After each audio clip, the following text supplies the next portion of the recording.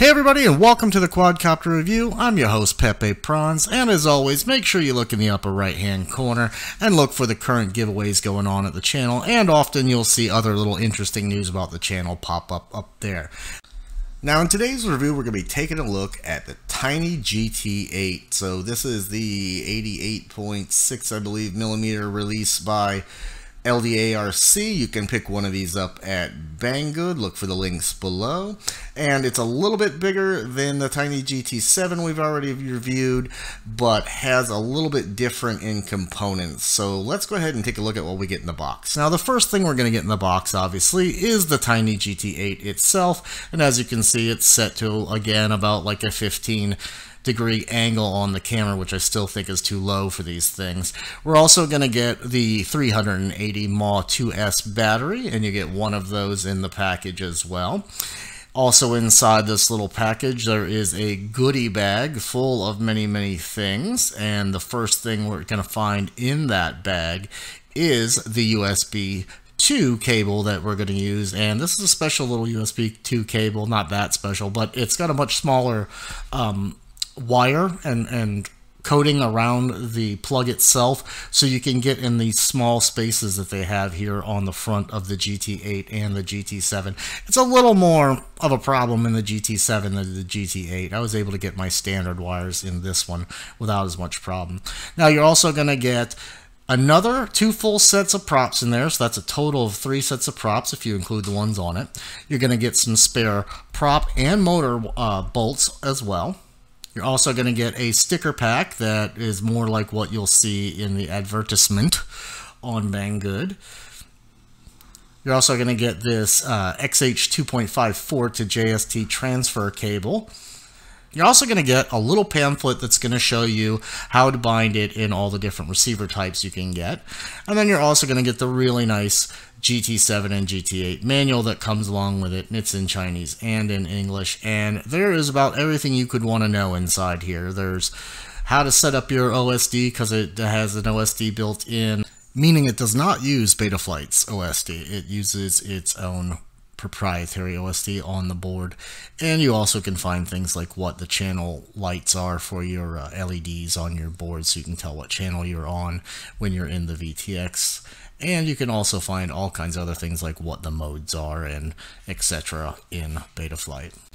So now let's talk about the specs on the Tiny GT8. Now this guy here is using the 804 7500 kV motors, which is a little bit bigger than the 7 was using.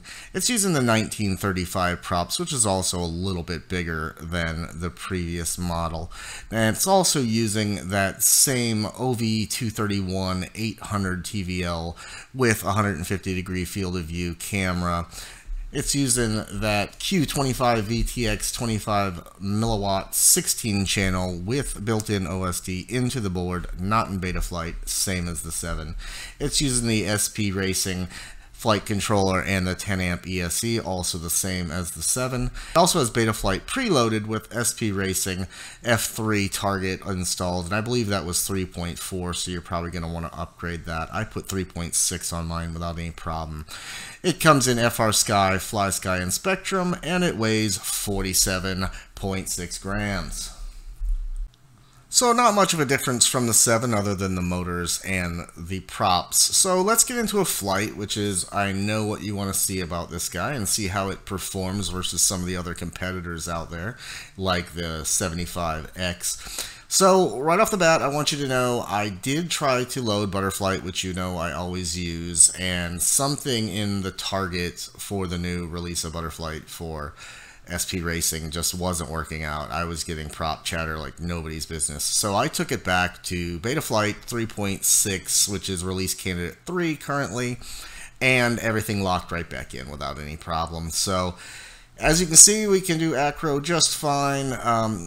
It flies very stable, no PID or rate adjustments. I just loaded it and that was it, and just put it back up in the air, and everything was beautiful. Now I'm leaving this crash into the footage for a very specific reason, because as you know, I've been giving you feedback on the turtle modes on all of these little guys, and this one actually can turtle mode. The motors are powerful enough to flip it over without any problem, and off we go again, which is really important to me when we're talking about these, because I'm more specifically with the 2S models, I'm looking for outside, and I think a lot of people are looking for outside and the ability to do a bit more acro with these Whoop class quads, because, you know, we want to be able to still fly that fun stuff without having to drive a million miles away, because not all of us can, you know, go to Puerto Rico and things like this to fly.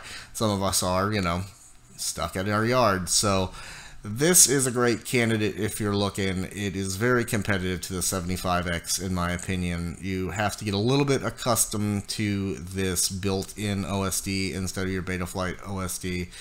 You can adjust it. It does work adjustment-wise, and it does what we need it to do, which is it tells us flight times, and most importantly, it tells us our battery, which is pretty much all I need. You know, the rest I kind of leave up there for the show. So, plenty stable, as you can see, powerful. It was blowing pretty good outside. It has been for several days here. So this is in the wind, in a strong wind too. So I think you're going to not have very many problems at all flying this little guy outside.